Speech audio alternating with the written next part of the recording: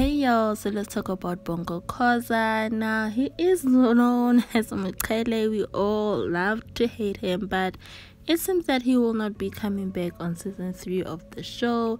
Now, this is an article that I saw on Drum that says onwards and upwards for Bonko Khoza as he leaves the wife.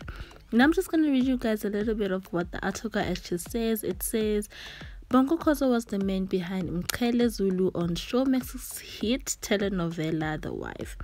The channel has now announced that Bonko Khoza will not be returning for season 3 of the show, which is set to return to the screens later in the year. It continues to say, speaking to Drum exclusively after the announcement, Bonko says being on The Wife allowed him an opportunity to learn from industry's greats, and this is what he actually said. He said, I am super grateful to have been part of this experience.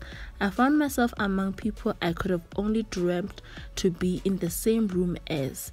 I had an opportunity to learn from and play with the greatest this country has to offer, and I'm honored to have done the work that I have done in season 1 and 2. Now, I honestly have to say, season 3, thinking about it stresses me out because a lot of people have been said that they're leaving.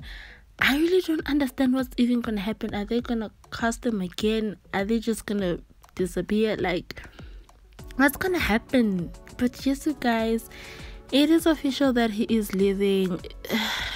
Yeah, it's a lot to handle, but all you The Wife fans, it's a tricky situation on this one, you guys. But yes, you guys, that is all on this.